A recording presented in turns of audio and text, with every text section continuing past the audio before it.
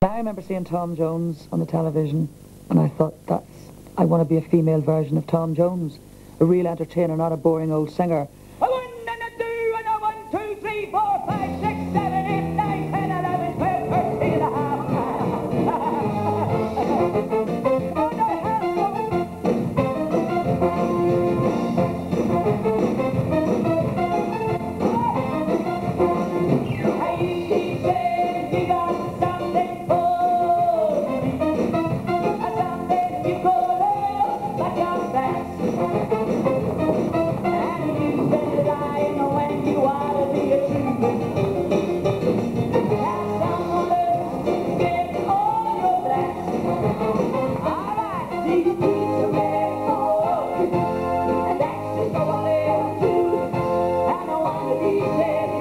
I call her devastating.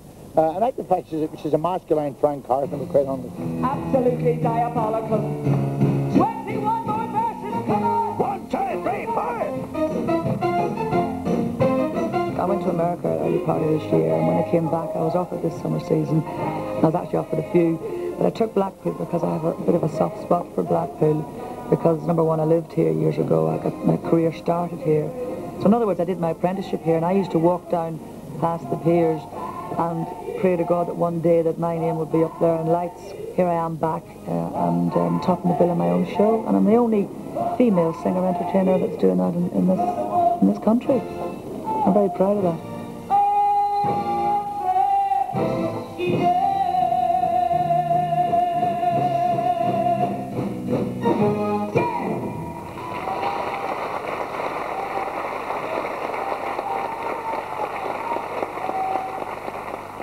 I grew up in a place called Clog. Now, it's awful hard to find that on the map. It's away out in the country, but basically my hometown is Newry, and Clog is about, I think about 4 mile outside Newry. I'm the oldest of 6 of a family, 5 girls and 1 boy, and I've got relatively young parents, Mummy and Daddy, Anne and Owen.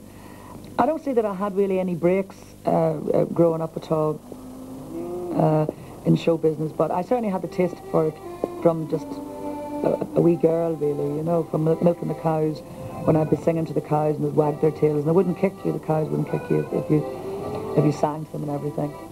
I joined the Wolfe Tone Band, and I wanted to be a majorette like Helen McParland, who was fronting it, and my father says, well, to join a band you've got to play an instrument, so he bought me an accordion, which I wanted to be a majorette. I didn't want the accordion, really. I thanked him several times since, because I self-taught myself since I got the accordion, and I still play it to this day.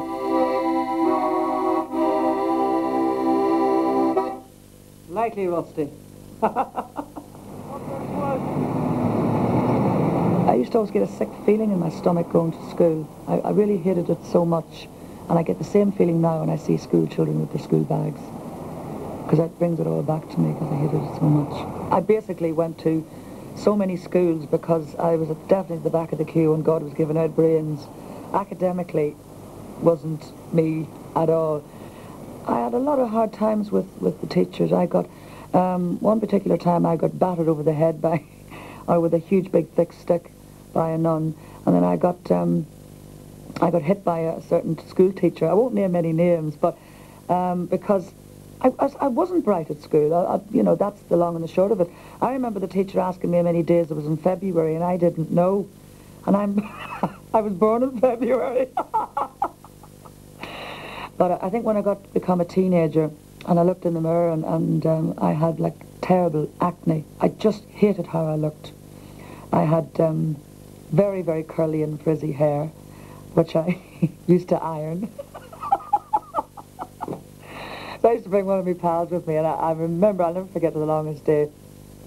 I had my back towards the ironing board and my hair on the ironing board with brown paper. I think it was newspaper some of the times. And there my friend would be ironing away, and in walked the teacher, and I got battered. I mean, I really did.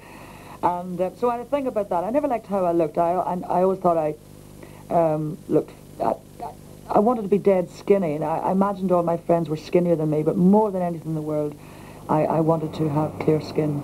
So I was waiting, I was looking at the days till I could leave school. And then I did the rounds of talent competitions, north and south of the border, sang with my sisters, the Kane sisters, on a lot of, talent shows and stuff. But I couldn't get them to rehearse. They had no interest in show business at all. It was just me. I was like starstruck. We got a television eventually, because we didn't have a television in our house for a long time. It was a real country life, the way I was brought up, And you didn't miss it. You listened to the radio. You listened to plays on the radio. We used to love it. And I remember seeing Tom Jones on the television, and I thought he was the most exciting performer I'd ever seen. And I thought, I want to be a female version of Tom Jones, a real entertainer, not a boring old singer. I think the worst thing that could possibly happen to me, two things. One, that I would lose my voice, or two, that I would slip and fall in one of the dance routines and break my arm or break a leg or something. That's a fear I have. I have a fear of falling. And a fear of being booed.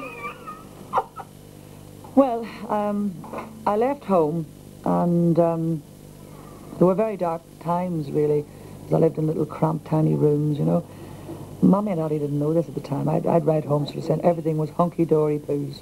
Everything was grand. But I started doing the clubs and everything. And then I did Search for a Star.